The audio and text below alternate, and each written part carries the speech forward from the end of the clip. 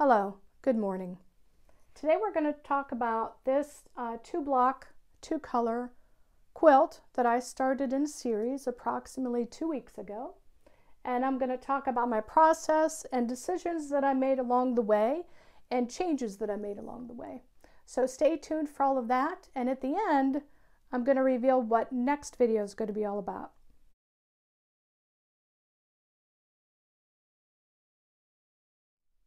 Hello, my name is Angela Davis and I'm the 4M Quilter. And this is the second in a series that I'm calling the two-color, two-block quilt series.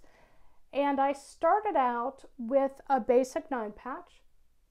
And then I wanted to do my second block as the center as a miniature 9-patch with 4 sides in each color.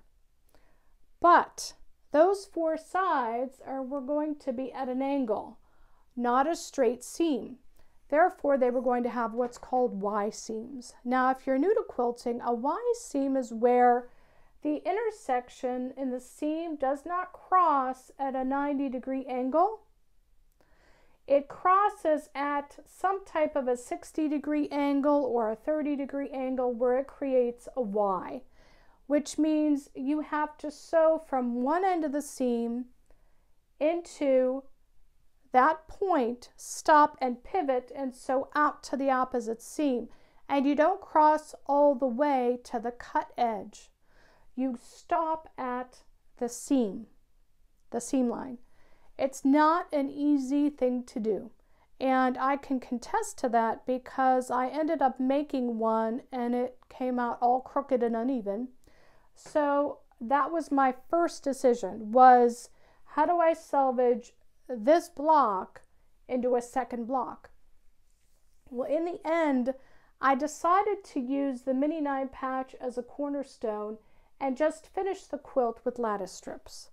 And I'm very happy with how it turned out. Now, it is not a two-color, it's still a two-color quilt, but it's not a two-block quilt. So lesson learned, next time I want to do something that has Y seams in it, I need to practice and practice and practice to perfect my Y seams before I decide to put it in a quilt for video. So I think all in all it turned out very well.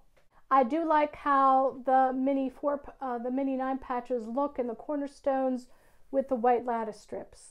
The quilt does measure approximately 39 inches by 39 inches, which is a nice size lap quilt, and I'm happy with that. But I will say that when I started out deciding to make the red and white quilt, sometimes when we make decisions, I know I do, I overthink them.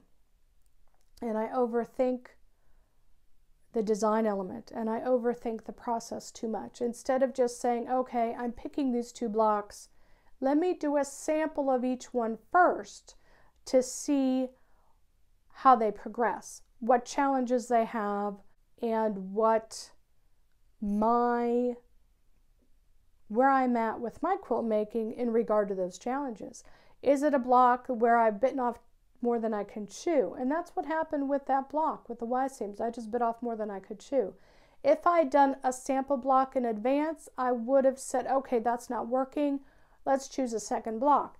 Instead, I waited until all these were done and all these were done, and then I was stuck with, I need to make a decision, and I need to make a decision quickly.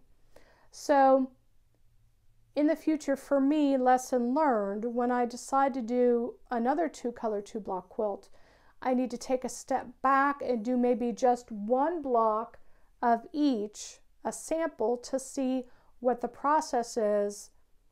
Am I up for that particular design as far as my skills? And am I able to translate that in my teaching so that I can relay it to you? So this particular quilt was a good lesson for me in my process, in my learning, but also in my teaching. How do I relay the quilt in regard to you, and how I can show you how to make the quilt with ease instead of running into roadblocks, which is what happened with me here. But all in all, I'm happy with it. It's a thread. There's always threads, isn't there? I'm happy with it, and it'll be a nice little lap quilt. My next quilt, when I went in my basement to look at my colors for my next 2-color 2-block quilt in this series, I came across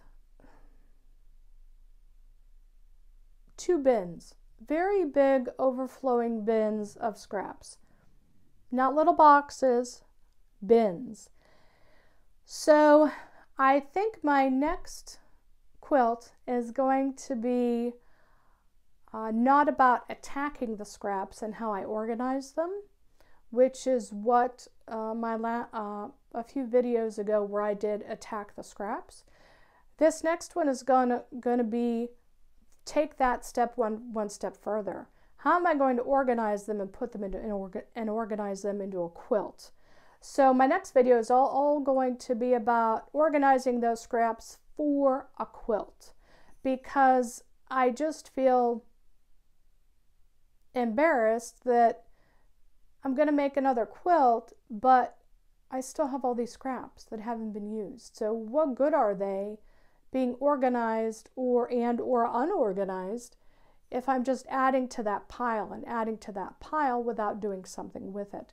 So I think I'm going to take a break from the 2-color 2-block quilt series, and I'm going to dive into my scraps. And judging from my numbers, I got some really good positive feedback from my first in the 2-color 2-block quilt series, and I am going to come back to it. But I feel as though, what right do I have to buy more fabric if oh my gosh, if you could see the 2 bins overflowing downstairs in my basement. It's shameful is what it is. I need to do something. I need to dwindle that down a little bit so that in the start of the new year, I can start new projects for 2024 and not feel guilty. I mean, really, how much scraps do I need to accumulate before I start making quilts out of these scraps? So this video is not a how-to of making this red and white quilt, because it is a basic 9 patch. And there's lots of videos out there about how to make a 9 patch. Whether you want to do it in a 3-inch finished size block, a 6-inch finished size block, or a 9-inch finished size block. Lots of videos out there on how to make this particular design. It's a very beginner-friendly, easy quilt to make. It lays out beautifully in 2 colors, whatever 2 colors you choose. It would also lay out beautifully in a scrap quilt. So again, this is not a how-to on how to make this quilt. This video was about choices I made along the way, my learning process. As with each video, I learn a little bit more about how to create my next YouTube video. And it's also to consider, seriously, do I make another fabric purchase, or should I really dive into those scraps? And I'm at the point where I'm just thinking, I need to get rid of some of those scraps. I really do. So my next video is going to be all about choosing my fabrics from my scraps to create my next quilt, and then the process of creating that next quilt. So from me to you, Angela, the 4am Quilter, where I share, care, and create with you. I'm sharing my process, creating something for you, and caring about my viewers and saying thank you for all of your comments. I love them. Continue giving me a thumbs up. Thank you for your support along our journey as we learn from each other. And I do learn from your comments as well. And I try to read all of your comments and respond to all of them. So with that, and the holiday season upon us, here's a little hug from Angela. Have a great day, have a great week, and join me here for my next video when I attack my scraps to create a new quilt top. Have a great week. I'm Angela Davis. I'm the 4am Quilter. Why sleep when you can sew? Bye.